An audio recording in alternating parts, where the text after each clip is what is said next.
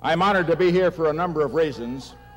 First, because the state of Washington, under the leadership of Governor Evans, I think is generally recognized to be the first state in the nation in terms of trying to protect the environment. We congratulate the state, its governor, and its legislators.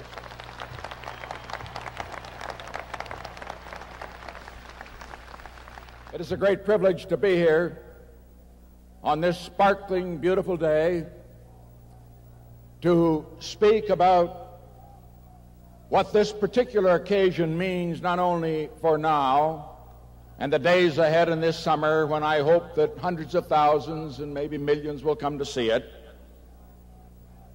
but looking down through the pages of history perhaps to the year 2000, 25 years from now, when we celebrate a New Year's that comes once in 1,000 years.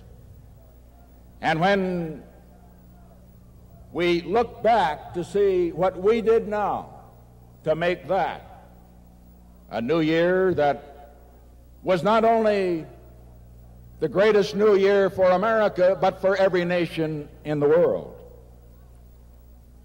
Today we speak of the environment in terms, as we should, of cleaning up the air and the water, of a legacy of parks, of all of those other things that have to do with making our cities and our towns and our countryside more beautiful for our children and those that follow us.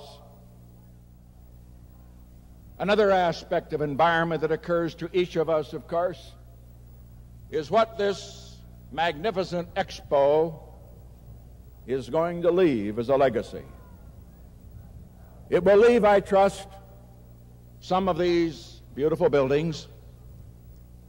It will leave a 100-acre park in the heart of the city of Spokane, which was once a blighted area. These will be physical monuments to what you, the citizens of Spokane and the state of Washington, have done in putting on Expo 74. But beyond those material things, it will leave something else, and that is a new spirit. And what impressed me as I read about how this Expo came about was that the idea did not come from Washington, D.C. It came from Washington State. Those who worked on it, those who conceived it, and most of the money that went into it came from the people. And to the people of this state, we give you the congratulations for a magnificent achievement.